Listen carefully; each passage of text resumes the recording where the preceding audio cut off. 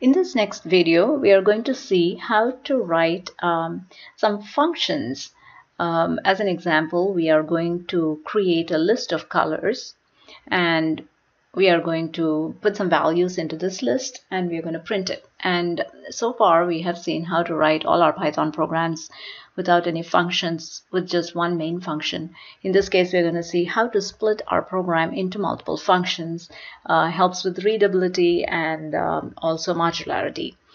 So as my comment here says, we are going to create a list of colors, and we're going to define some functions to do it. And we're going to call the functions from our main function. And this will help you with your assignment number 8. So let's start out by writing the first function that actually creates a list. So let's say create a function to create a list. So a function to create the list. So we'll call it def is our syntax to define a function. Then the name of the function, whatever you want to call it, but it has to be a meaningful name. So I call it create list, and the empty parenthesis says this is not taking any parameters. We'll create a couple of different functions. This one takes no parameters, and a colon after that. And I'm going to create my list called my list equals empty square brackets. So that says my list has no values in it, but there is my list that's been created. Now I'm going to return this list to my main function. So you say return my list. That's it. That's all that function is going to do. Now let's write another function to add values to this list.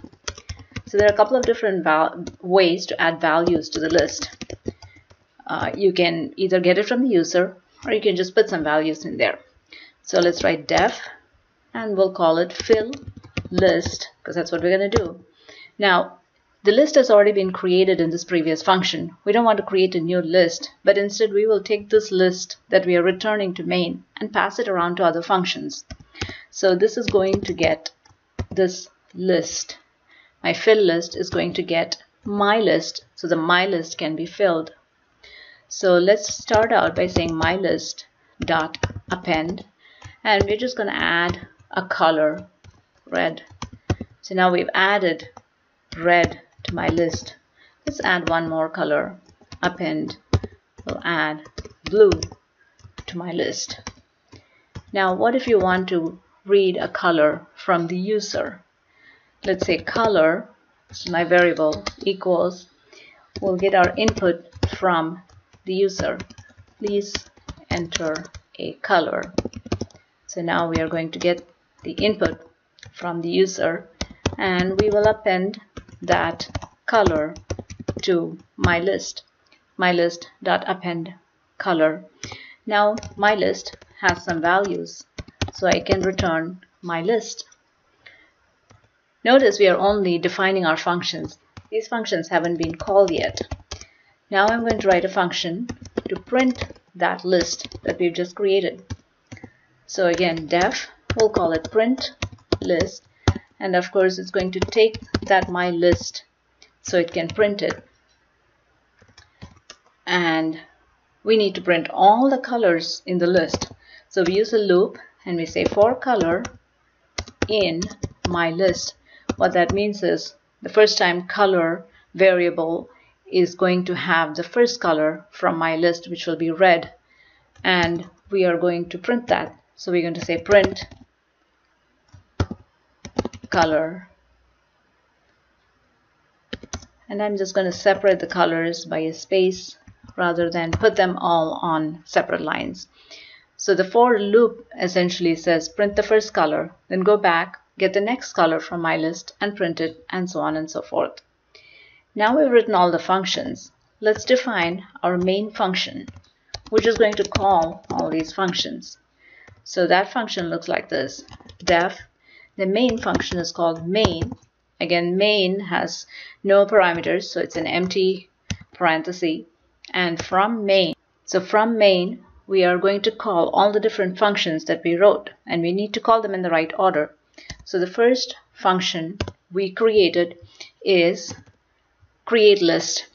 Create list, however, returns a list, which is my list. So we need to put it in somewhere. Otherwise, the value that we return is going to get lost. So I'm going to say mylist equals create list. So and open and close parenthesis for empty function call. So what this says is create list will call this function. My list will get created and it will come back and be assigned to my list here. If we don't do that, we're going to lose the list that comes back, and we will have no way of passing it to my next function, which is called fill list. Notice fill list also takes my list as a parameter. So we pass that to fill list, and then finally print list also needs my list so it can be printed.